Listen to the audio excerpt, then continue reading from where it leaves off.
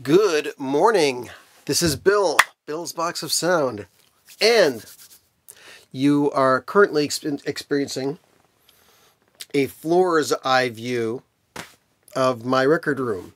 This is an extremely messy room, and this is where I listen to music.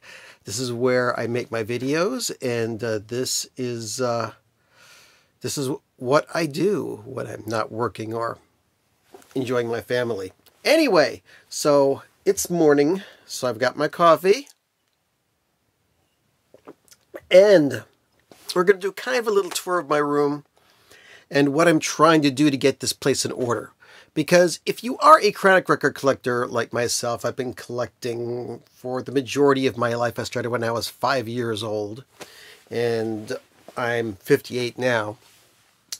You accumulate quite a mess of records. It's a large part of your life, and I'm trying to keep them in order.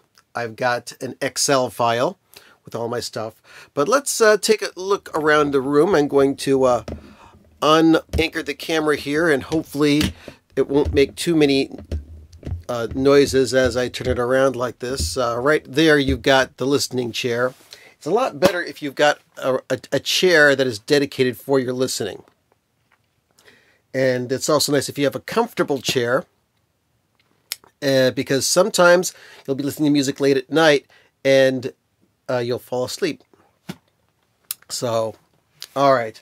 Over there you will see the entrance to the room, and that is where part of the collection is. You'll also see way in the corner the Spin Clean record cleaning thing.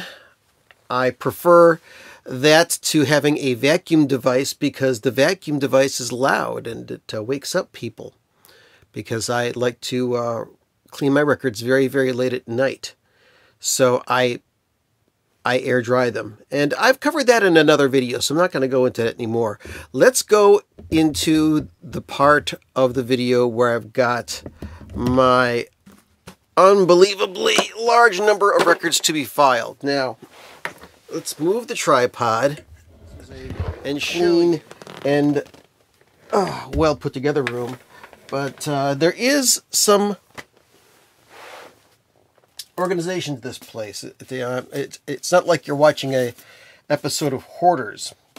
Right here we've got a copy of Garland Jeffries' album Rock and Roll Adult, which I bought because it has the song Wild in the Streets on it, but it's not the original Wild in the Streets. I'm a little disappointed. This is a live record. Anyway, that is next to be cleaned. Okay, I've got over here these records here, which have been cleaned and waiting to be listened to. And these records have been purchased at record shows and such, and are waiting to be cleaned. You've got on the floor a pile of records here and a pile of records here that have been listened to but need to be entered into the Excel file, the database, to get them into the collection. And then once I have them into the collection, I put them in an outer sleeve and put them in these shelves. And for the last part of this video, I'm going to turn the camera around and show you the records that I have to file onto the shelves today. And then maybe I'll show you more of my room later.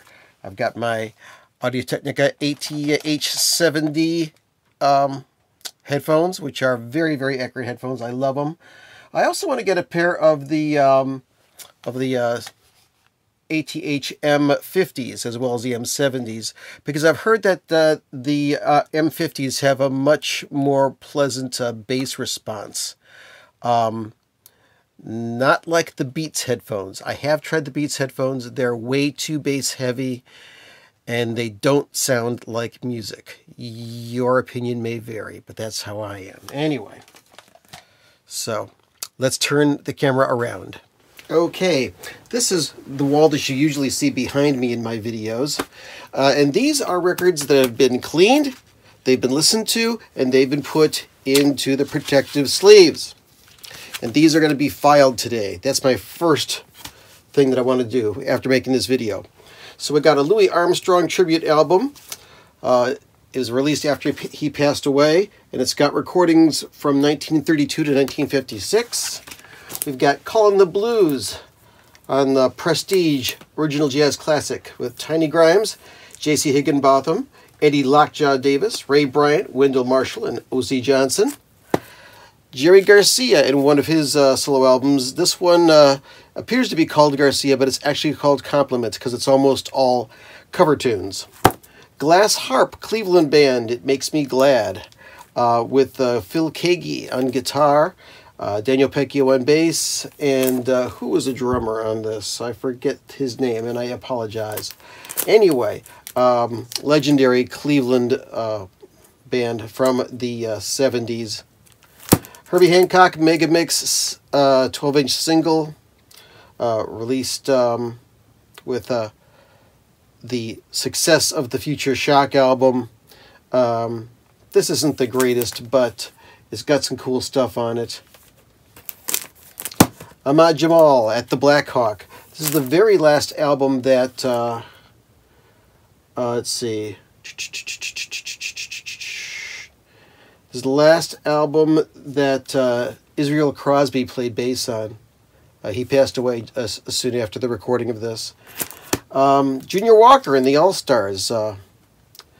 This is the Roadrunner album, as you can see in plain print. I love collecting old Motown stuff. B.B. King, Live and Well. This is a decent B.B. King album. I like this. Mike Oldfield, Tubular Bells. I've had probably about 6 copies of this album throughout the years, but I never had a good copy of the original for playing. Graham Parker, I like him. A couple of his albums, Squeezing Out Sparks, and also Howlin' Wind.